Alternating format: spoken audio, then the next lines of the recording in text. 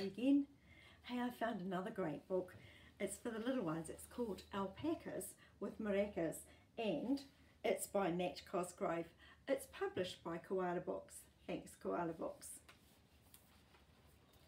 This guy is called Mackie. He's an alpaca. You know what? I think this might be a rhyming book. He likes eating pickles and loves getting tickles. Pickles and tickles, they rhyme. That guy is called Al. He's Mackie's best pal. He's an alpaca too, with a shaggy hairdo. Al has a big heart. Oh, when you have a big heart, does that mean it's really big? I remember, having a big heart also means you're very kind. But isn't that smart? Oh, Geronimo! Oh, oh, oh, oh! Oh no! These buddies are tight. That means they're really good friends. From morning till night. Always looking for ways to brighten their days.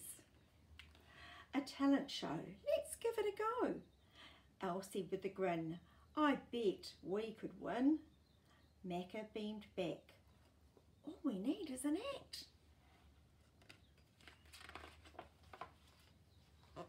So, most earnest and gallant, they searched for their talent. They tried strumming and crashing and drumming and thrashing, but the sound from the boys was a horrible noise. I'm wondering what they might find that they're really good at. They tried dancing and prancing and blowing and throwing, but the cloudy, cuddly duo were utterly so-so. Their magic was tragic. Their choir was dire. Their tumbling was bumbling and their falling appalling. It's hopeless, Al hissed, and then he shook his fist.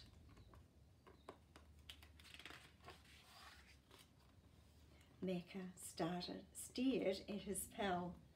You're a genius, Al. We can't sing or play, brother, but we can shake like no other. We don't need big fracas, we just need Maraccas.